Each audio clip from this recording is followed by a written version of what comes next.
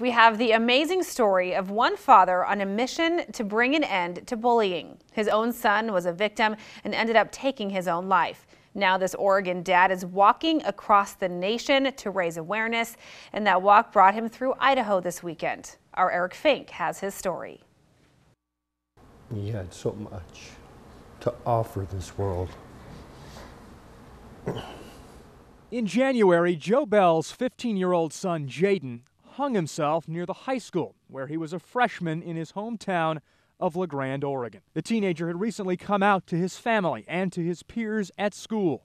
After revealing he was gay, the torment and bullying began. In the hallways at school and parking lot at school, on the way home, people throwing trash at him. 15 days after he hung himself, his parents took Jadin off life support and watched their son die.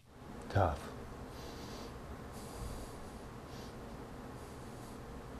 Very tough.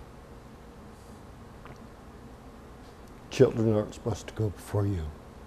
After my son's funeral, I was lying in bed, just wanting to die myself. I knew I couldn't. In April, Joe became the force of change, strapping on a backpack to spread awareness about the dangers of bullying. And I didn't know how far to walk. Thought maybe just across the state, and no, that wouldn't be far enough.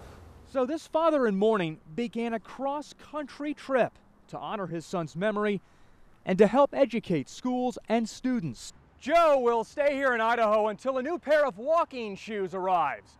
Then he and his shoes will get back on the sidewalks and resume his journey. One that will end in New York City, the place where Jadin wanted to go to college and live as an adult. Joe understands he likely won't see his home for 2 years. He says his wife and younger son will meet him this summer somewhere in this country to walk together. And this father knows he can endure the homesickness, as the memory of Jadin provides strength to keep walking. His love never far behind. And I know Jadin would be proud of me for doing this. I know he's with me on this walk. Eric Fink, Today 6 on your side.